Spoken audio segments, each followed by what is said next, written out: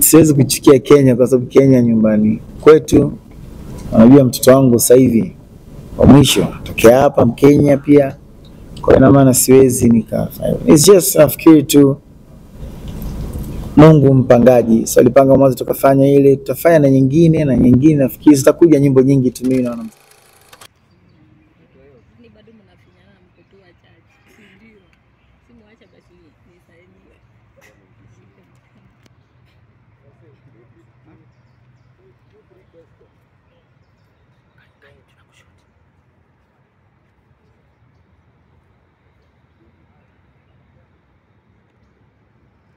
So we request Eddie at least one question each for us to keep time. All right, start from that side. Guys, 10 minutes, one question. Kwanza Diamond, karibu Kenya. Tuelezee mbona ilikuchukua muda mrefu sana kuja? Najua mwaka jana umefika, lakini umefika kwenye hafla tofauti ya kisiasa. Labda ilikuwa vipi ukachukua muda sana kuja Kenya kabla kukutana na mashabiki wako? Kiukweli nibadilishe tu price yangu where I used to charge back in the days. Nibadilishe. Sababu niligundua kwamba Afrika Mashariki wakija wasanii wa nje ya nchi kama kutoka America, kija wasanii kutoka nje ya East Africa wanalipa fedha nyingi, alafu tukija wa East Africa tulipe malipo mazuri. Nikasema kwamba so lazima nilipe malipo ambayo wanafikiri na stahili, la sivyo siji. So zikaanza zinakuja offers tofauti, sikuweza kufikia ile nilokuja na kwanza katika shughuli tofauti ilifikia offer yangu. Kafanya hawa pia promoter serious au andaji serious, na ndio maana nimefanya. So sisi katika kutengeneza value ya brand, sababu unajua Afrika Mashariki wana tabia kwamba wanaweza kuthamini watu wengine alafu wasikuthamini wewe. Inawezekana ukawa unachokifanya kikubwa, ukawa unapendwa zaidi kuliko wengine, lakini sasa mwenyewe unajibrand vipi? So nibadilisha tu bei yangu ya show. Kwa hivyo Tusker umekuheshimisha, tumeona ulifika jana shughuli au show na promoters ambao wamejipanga, waandaji ambao wamejipanga, kwa sababu watapanga vizuri, watafanya mashabiki zangu waburudike vizuri, wataipa tamasha au show yangu hadhi na ustahili. Hata ukiona maandalizi ya October Fest, venue, kiangalia stage, kila kitu, yani unajua kabisa kama mashabiki wakija wanafurahi. Yeah. Simba tu tunafanya collabo na watu wengi sana. Kwanza karibu Kenya. Asante sana. Tunafanya collabo na watu wengi sana. Sawa. Nchini Kenya, East Africa na worldwide. Swali langu ni Zombie. Zombie kumshirikisha kwenye nyimbo yako. Uliendaje pale, ulifikaje hapo? Yaani kumshirikisha au kumshirikisha? Ama yeye ndiye alikushirikisha kama wewe ndiye kumshirikisha? Zombie producer wangu sio msanii.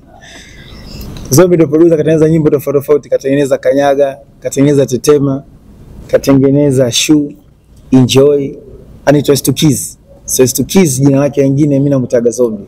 Ukisikia wewe Zombie, sisi namuita kitofauti, sitaki kumuita kama wengine wanavyomuita Stukiz. Napenda kumpaga mtu kitu ambacho kikawa kikubwa. So nashukuru jina ambalo nimempa limekuwa kubwa, watu inavuma. Simba karibu Kenya. Thank you. Of course. Unajua wakati ambapo Simba anapanda stage lazima kuwe na surprises here and there. Kweli. Hadi October Fest ni nini tunapaswa kutarajia kutoka kwako? Like last time kwa kule Bongo niliona sana. Sijui kama tunapanga kufanya October Fest. Kwanza sija perform Kenya muda mrefu sana and I'm super excited. Niko hapa na timu nzima. Watu wategemea show nzuri. Wafike kwa sababu as you know me wana perform na wakilisha Afrika Mashariki yote na kati. Mbali na Afrika. Sasa siwezi kufanya kitu ambacho kitawavunja nyinyi heshima. Nataka nyinyi mwe proud, mseme kama watoto wenu wa Afrika Mashariki wanaweza kufanya show, wana uwezo mkubwa. Kama tulichokifanya kulivyokuwa Trace juzi pale. Ndani mbiona tujawaangusha. Kwa watu tukifanya pia na hapa zaidi ya. So pale mdo ulikuwa mdogo ila hapa kivumbi ile. Sawa.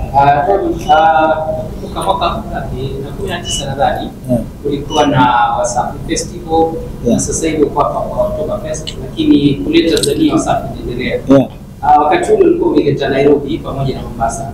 Tutarajie kitu kama hicho ama Wasafi mara hii itaishia wapi? Definitely tumekuwa tuna maongezi na watu tofauti ambao kila mtu anakuwa na sababu mshirikiane. Kila mtu amekuwa akijaribu kushirikiana na sisi.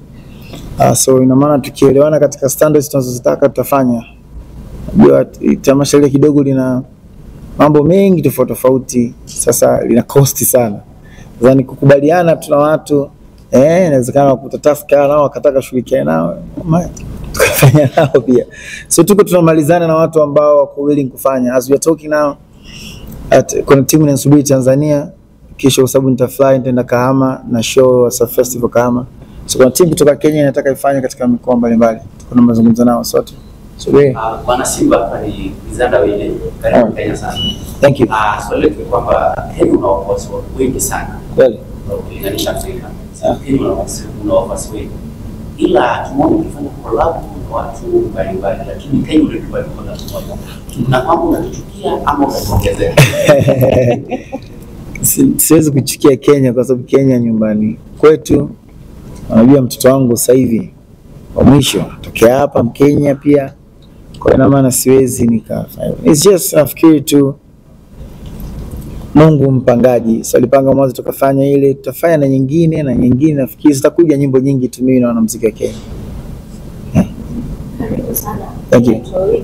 Karibu. Jana ulipiga show pale kwenye kampeni ya Yeah. Je, tangu apoteze alipoteza, je mshaongea na yeye? Yeah, definitely. Na mimi kama mwanamuziki kama msanii unaponihitaji kufanya huduma kwako nafanya. As long as ukifikia requirements zangu fanya. Barabu sasa wenyewe wa Kenya ndio wenye haki ya kuamua nataka yupi na yafanye. Huko na kwa singili sana. Mimi ukiita burudani nakuja nafanya burudani yangu. Sasa hapo nimemaliza kazi, asante na yeye. Ndio mliongea na yeye mshiriki. Sasa hivyo vitu sio vizuri kuvizungumza. Sio vizuri kuvizungumza. Hi, Junyango Dishko. Yeah. Every time you come to Kenya, 3 to 5 things you remember and or like that you carry on. Do I take some stuff from here too? No, as in like. Is there anything that what do you cherish the most every time you come back? I think the love. People here love me a lot. They're supporting me a lot. Sometimes it can be a country that all people that love you, but they don't show that. But in this country, people they show how much they love and support me, and I'm grateful for that.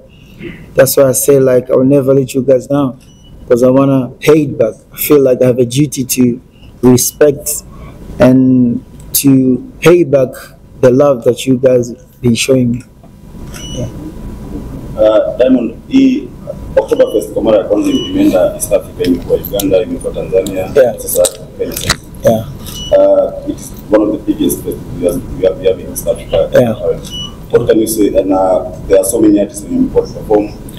What can you say about this in terms of supporting East African music and such festivals? How do they come in terms of supporting East African? Well, first of all, naelewa ugumu wa kuandaa festival. So lazima niwapongeze sana October Fest. Huko wamefanya katika nchi tofauti. Afajeweka tu na muziki wameka majanti. Kwa hiyo maana anajua ugumu ambao wameupitia.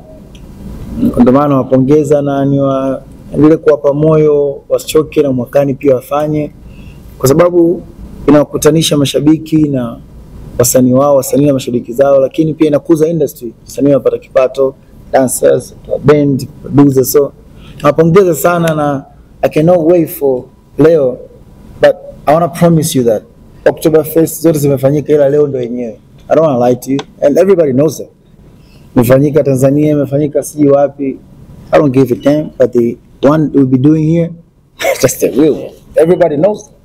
This platinum is right here. You have promised to do a dive into the crowd. Definitely. No. I don't trust those things in Africa. Hey, see you Kenya, kwa nini mnabebaga watu?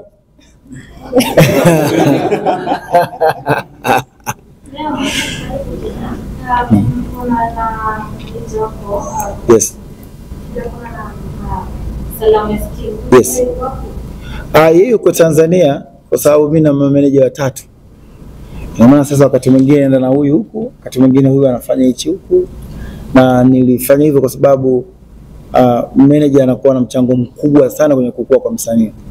Sasa akiwa mmoja peke yake atakapochoka na kazi yako itachoka. Kibinadamu mtu pia anakuwa anachoka, anataka kupumzika. So wakati huo anapumzika, huyu anakifanya kile ili mambo yetu yaende vizuri. So niko hapa na style, lakini sehemu zingine na kwa sometimes na salamu, sehemu zingine na mkubwa Fela. Thank you. So two more. Yes. Mimi videographer. Sure. Music videos. Na naweza taka tu kujua ulienda kufanya kazi na TJ Moro Nigeria. Ni nini kitu moja kufanya ujue mtu tofauti? Nini inafanya ujue tofauti? TG is one of the best video director that we have in the continent, in the world, I can say that. And as an artist, sometimes I feel like I want to change. I want to give my fans different tastes. So there was a time I felt like I think I need to do something with TG, and he's my brother, he's my G, like we click a lot. Yani tuna bond fulani hivi ambayo tukifanya video inakuwa kali. So we do couple of videos. I love them. Leo unasema kuna kufundisha Wakenya leo. Wale kwa jukwaa, tarajia peke yako ama kuna Mkenya kunaye pale au kama surprise? Well, the surprise always kusema, lakini the fact that it's me na Kenyan fans, so that means me and Kenyans that we are performing. Hiyo sasa nikisema sintaribu hata surprise yenyewe. Na mwisho tunaomba uangalie kamera, mwambie kitu about show yako. Okay, Kenya, nawashukuru kwanza kwa upendo. Mmekuwa mkinisupport muda mrefu, na leo niko hapa Nairobi kwa sababu ya kufanya show katika tamasha la Oktoberfest. Tukutane pale, tuburudike, tuenjoy. Naoneshe kiasi gani nashukuru kwa support mnaonipa. Naoneshe kiasi gani wa East Africa wako imara na wanawakilisha vizuri. Simba, kwa watu wa Bongo tutafadhali. Of course, unajua Simba wakati ambapo anafanya ziara zake tofauti, kuna pale Rwanda, umeingia pale na watoto wako. Ni sasa tutakuwa na hao watoto. And probably pale Rwanda pia watoto kwa na Daina. Mbona kawa kumpeleka Daina na wale watoto wengine? So kila sehemu ni vema kwenda na watoto. Ndio maana hapa nimekuja peke yangu. Watu wengine wanatakiwa watoto waache wanasoma. So Rwanda nilienda nao, hapa nimekuja peke yangu, watoto wako shule. Kienda nao kila sehemu nitawaribu afu bado wadogo.